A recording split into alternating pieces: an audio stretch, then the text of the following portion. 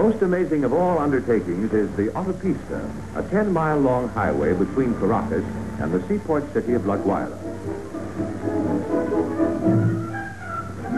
The only bridges in the world made of 97% concrete and 3% steel, a brand new idea in bridge construction, are being built by a French firm. The largest pre-stressed concrete bridge in the world, 820 feet long, 220 feet above the ground. It is 600% cheaper to build. Robert Chama is the engineer. Here is the bridge as it looked in the early days of construction, and another view as it looked nearing completion.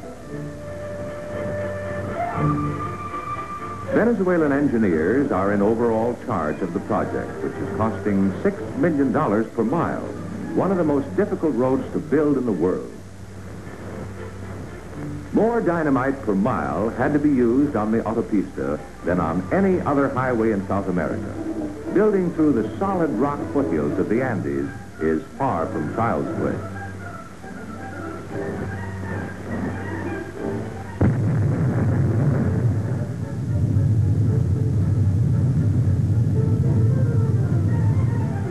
$2,000 workers and over 200 bulldozers, tractors, trucks, and other types of equipment will eliminate 300 tortuous curves on the old route and cut driving time from 1 hour to only 20 minutes. Here is how turnipulls drag dirt on a 60-degree slope to fill up a ravine. 2 giant tunnels, the last word in engineering, have been cut through solid rock. One of them is over a mile long and has its own system of air conditioning. Both will have daylight-type lighting, assuring perfect safety.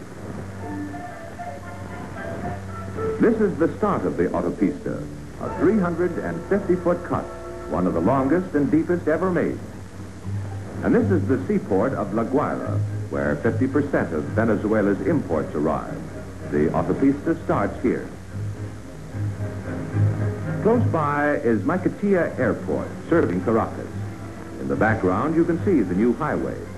Maiquetía is one of South America's busiest air terminals, enjoying perfect flying weather the year round.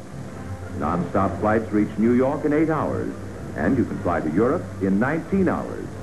In stride with the advancements in aviation, jet planes have been ordered by the Venezuelan airlines.